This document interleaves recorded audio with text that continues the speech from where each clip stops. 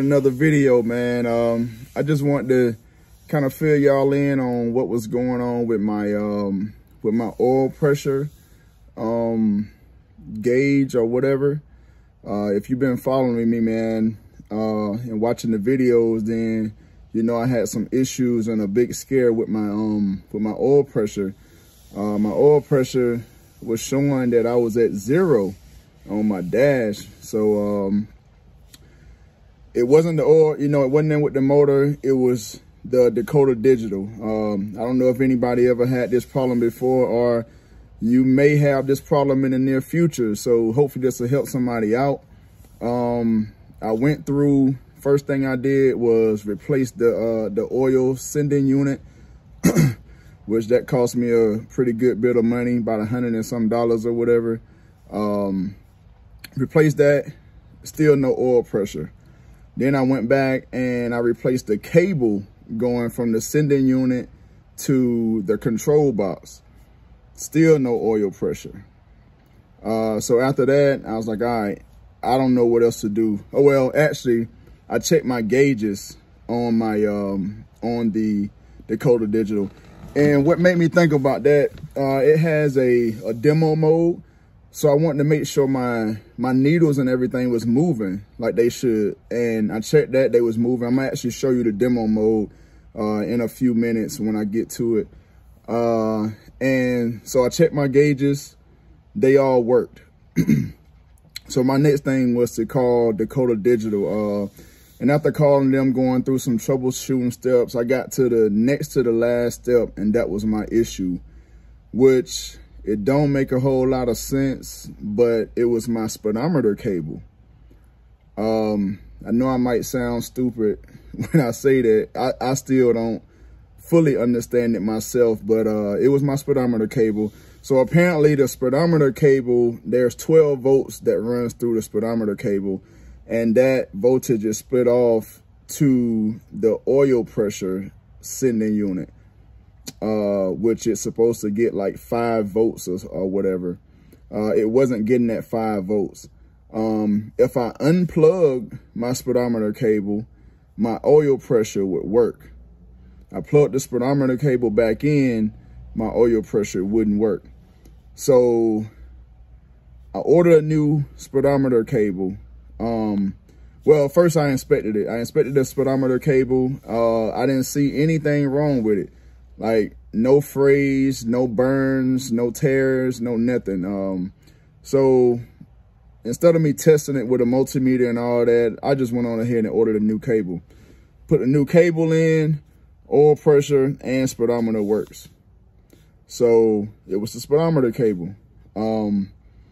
You know, I got a couple old clips from when I was troubleshooting it, so I'm gonna throw that in there, as well as I'm gonna show y'all how we do this this demo, which is the way that I found out that my gauges actually worked. So I knew it wasn't anything with the cluster itself.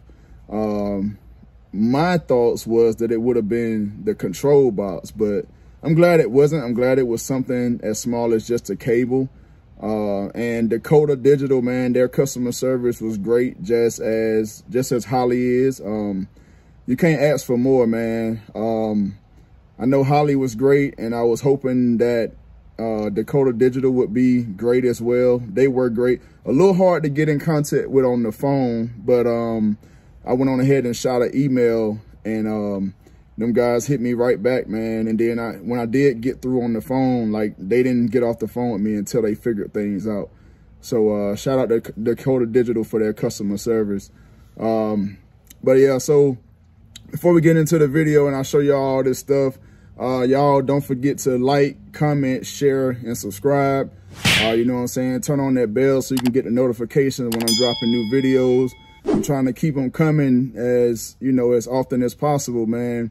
But yeah, y'all go ahead and hit that like button, hit that subscribe button, hit that notification bell, man, so you can be notified.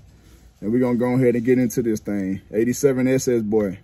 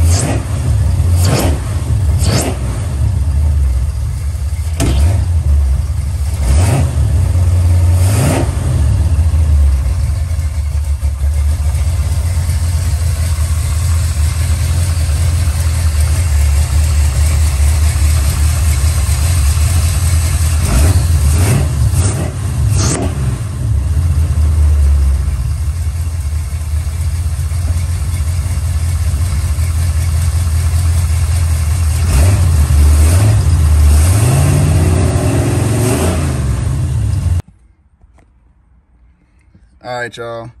I just got my new oil pressure sensor installed. So we're gonna see what we're showing on the dash now for oil pressure. Moment of truth here. Let's see what we got.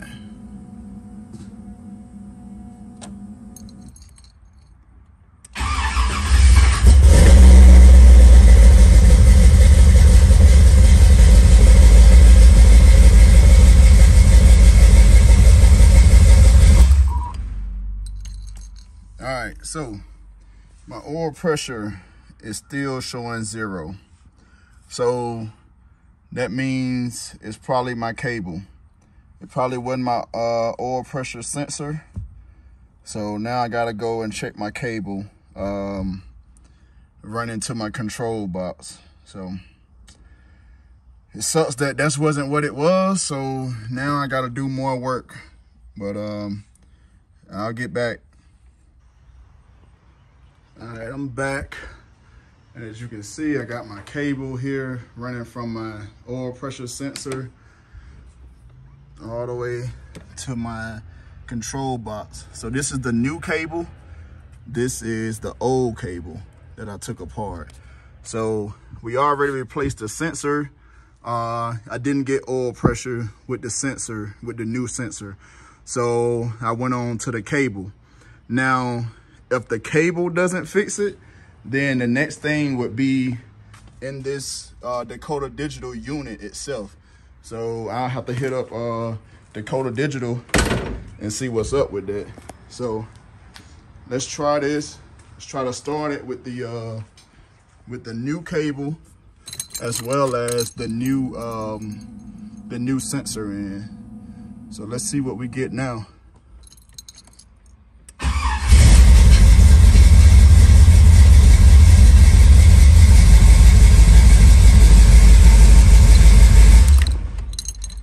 All right, so still no oil pressure. So that means it's something inside of that Dakota Digital unit that's messing everything up.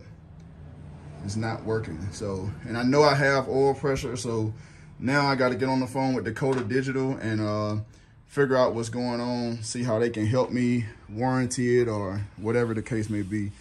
But I'm pissed because I've already spent $106 on this oil pressure sensor and cable.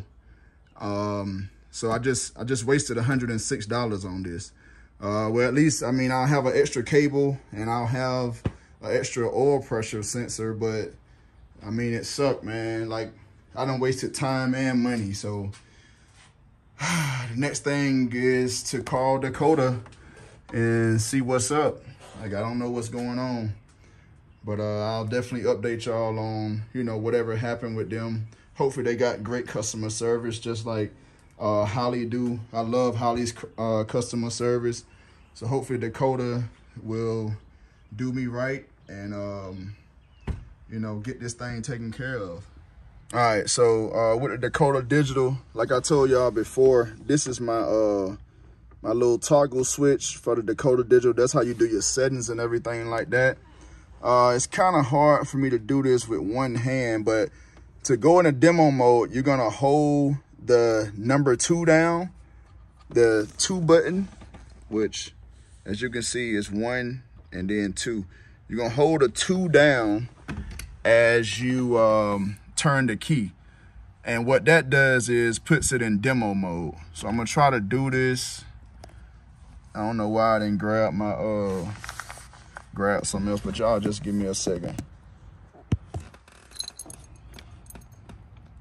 Actually, I want you to see the whole thing, so I'm gonna grab my tripod real quick. All right, so since I got my tripod set up here, I'm hitting this like I said, this number 2 button. You're gonna hold that down and then you turn the key. And what that does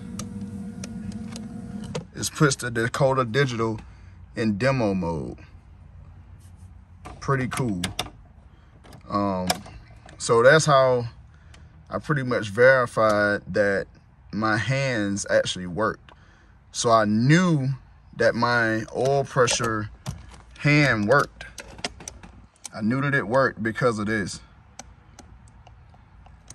Like, man, when I first got this thing, like I call it the digi dance, doing the digi dance.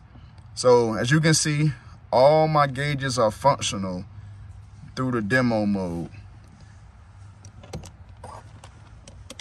Then it just takes it out of demo mode. You turn the key back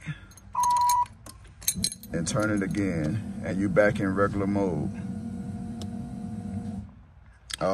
Also, so for your settings and stuff, which I'll actually run through some of the settings just so y'all can see how this kind of works, right?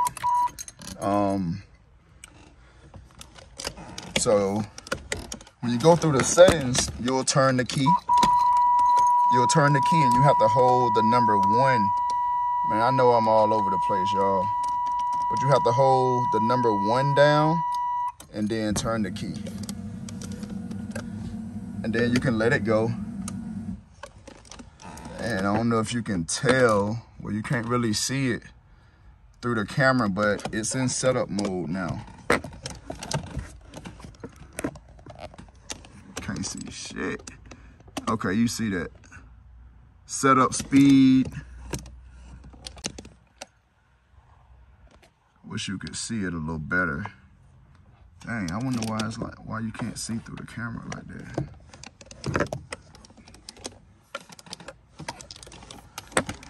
I can't even run through it and show y'all.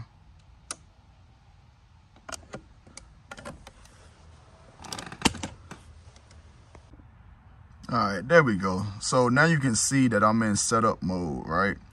So you got setup water, setup oil, setup fuel. I'm pressing this number 1 button right now. Setup lighting, setup BIM, which I don't have that. I can't remember what that is. Setup displays, setup info. This is how you calibrate all your stuff. Tach, volts. This is how you set up everything. And you can just do it to your liking. All the directions are in the manual. But it just shows you, how to do everything. Let me see. Let's go into setup speed.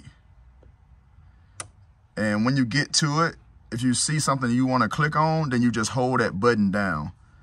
And then it'll go to it. So speed sender, speed auto, speed adjust, speed service, speed output. You go through there, you hit done. So you can go into each one of those modes. So, but I don't want to mess anything up from how I have it. So I'm just kind of giving y'all a little walkthrough of it.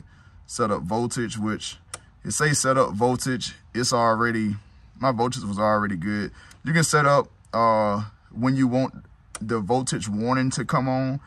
So right now my voltage warning is set for low at 11.1 volts. And you can change that, which I guess I'm at 11.3 now for my warning to come on for my voltage, for low voltage. Volt is done. So I'm gonna hold that down. Then you got set up water. You choose your water sender.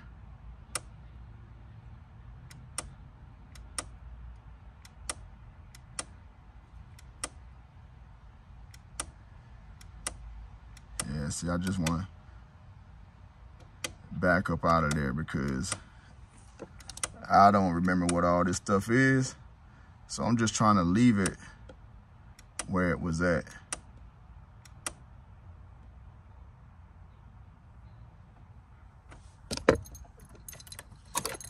So instead of me pressing something, I'm gonna just turn the key again.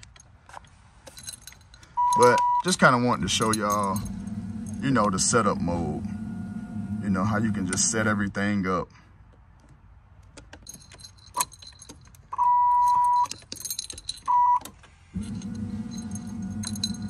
And And then we back to normal here. So that's a little rundown of the Dakota Digital dash. This is the VHX system. This is the one that I like. I wanted to go with this one, so that's what I went with. They got different colors. I think this particular one is white, red, or blue that you can get. But if you go up to like the HDX or whatever, like you can change the colors. I think you got like Bluetooth and all that stuff. Actually, I need to reset my clock, but I don't remember how to do that, so I'm gonna have to look in the manual and do that. But actually, I just found out. I just hit the 2 button and then change the time. So right now it is 4:55 p.m. So we're gonna do the 4. Hold that, hold a 2 down, then you go to the next number. So it's 4:55, and I just passed it.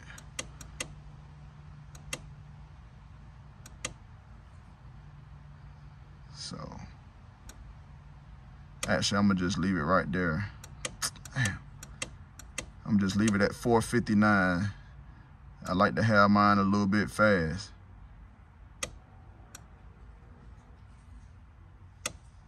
All right, so now the time is set. If I turn this off and back on, my time is set. So, yep, that's the Dakota Digital VHX. So we're gonna start this thing up and let y'all see what this oil pressure and stuff looking like. And we're gonna pull it out the garage here.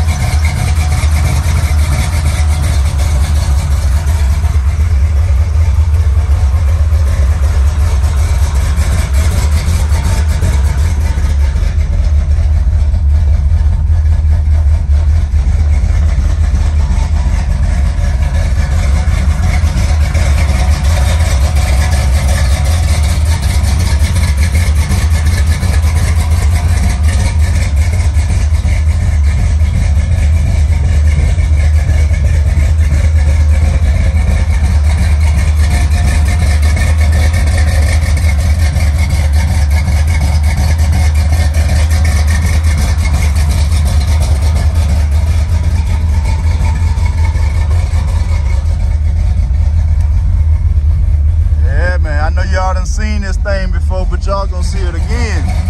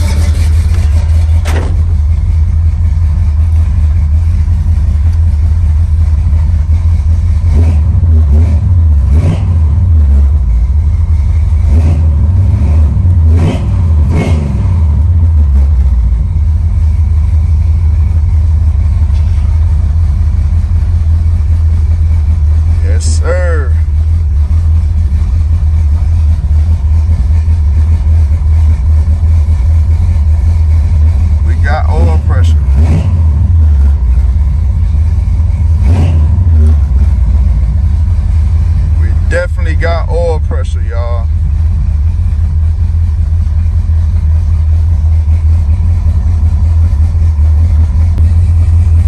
So man, we're gonna try this out. Go for a little cruise with the camera.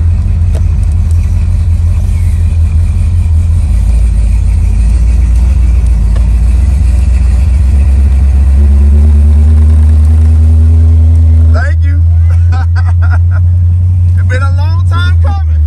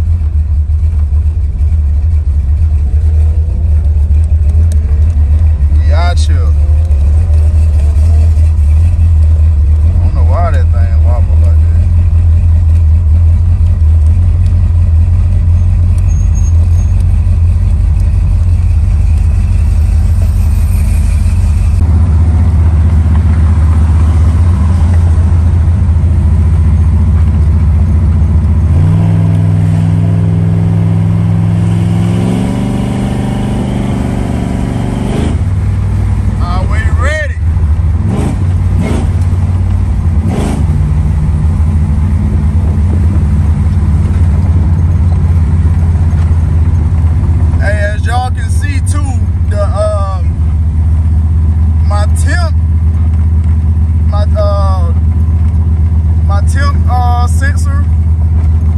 As y'all look at my EFI, it's showing 219. I need a new temp sensor. It's faulty, so actually I got a new temp sensor. I just haven't put it in yet. So that'll be something I'll be doing next. It shows erroneous readings. It's saying 220, but I'm actually at 180. Now watch, in a few minutes, it's gonna climb back down to where it's supposed to be, and it's gonna match up with the 180 on my dash.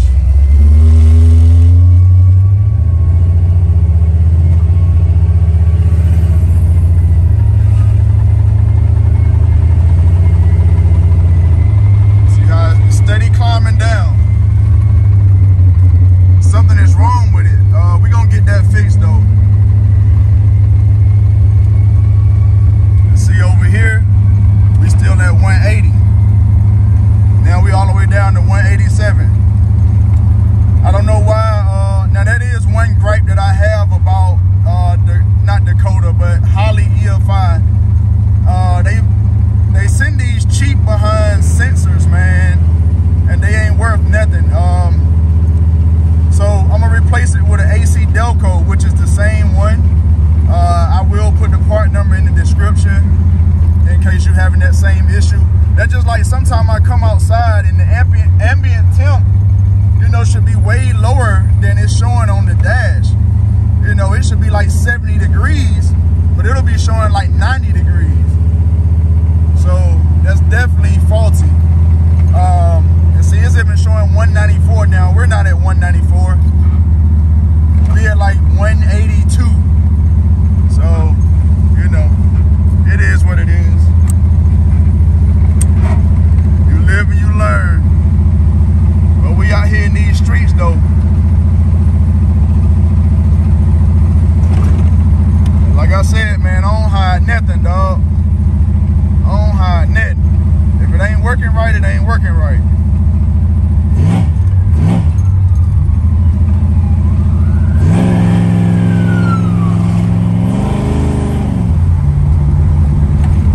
Yes, sir.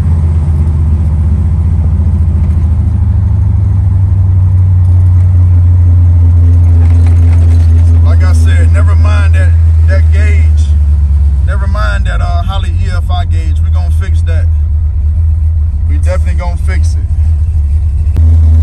See, we still riding, and we at 180 on the dash, and then we at 180, 183, 184 on the EFI. So definitely that's something we gotta replace. But like I said, I'm good. I'm glad to have two means of you know, readings, so that I can look at two different things here. You know, because one thing may be faulty, so you got, you know, a little redundancy or whatever.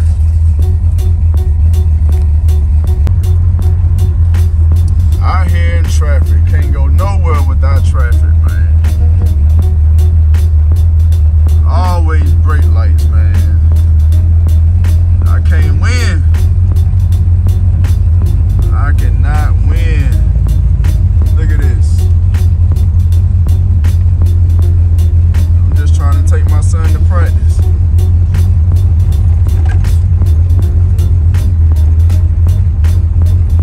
It's alright. Good thing we good on this temp though. A cool 184. Nobody worrying about no traffic in the old school.